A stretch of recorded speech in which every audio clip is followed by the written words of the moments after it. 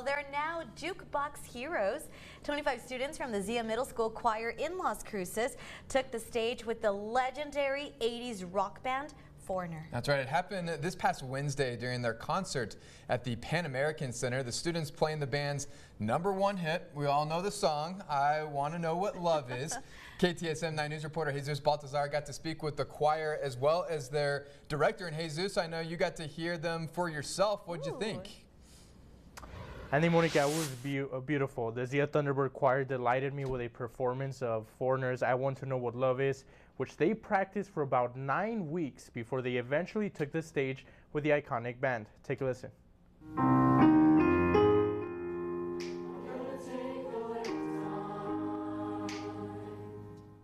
The students earned the right to share the stage with Foreigner by winning a local radio contest by popular vote for their rendition of I Want to Know What Love Is.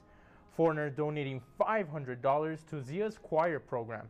The choir director said the moment his students took the stage with a band he grew up listening to was surreal.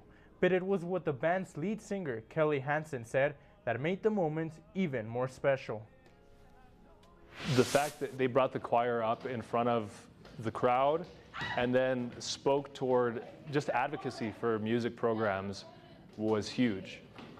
He had mentioned that a lot of times music programs and fine arts programs are the first to go when budget cuts happen, and that's the reason that they're doing that. They're doing it to bring awareness.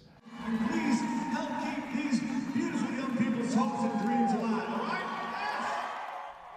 Foreigner has brought school choirs on stage before in San Antonio, Pennsylvania, and Iowa, and that is just to name a few, as part of their efforts to raise awareness. Now make sure to tune in tonight at 10 p.m. so you can hear from the students describing the moment they took the stage in front of a crowd of hundreds. For now, reporting from the newsroom, Jesus Baltazar, back to you.